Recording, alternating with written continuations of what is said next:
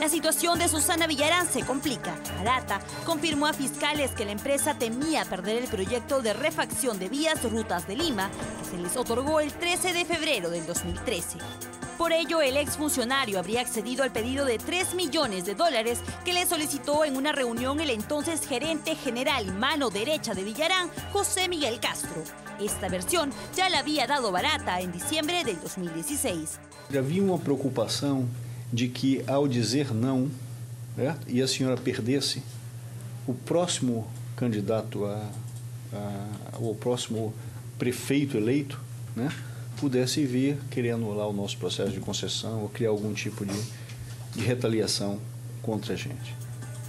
Es más, durante el último día de interrogatorio en Curitiba, Barata afirmó que la misma Susana Villarán lo llamó para agradecerle por el dinero entregado a su campaña contra la revocatoria. La supuesta prisa con que Villarán necesitaba el dinero fue descrita así por Barata.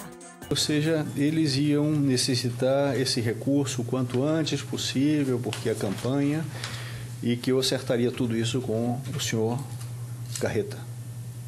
E assim foi feito. Ele entrou em contato com o nosso departamento de operação estruturada, recebeu os recursos e fez a campanha, e a senhora Villarán continuou como alcaldesa durante mais 3 anos.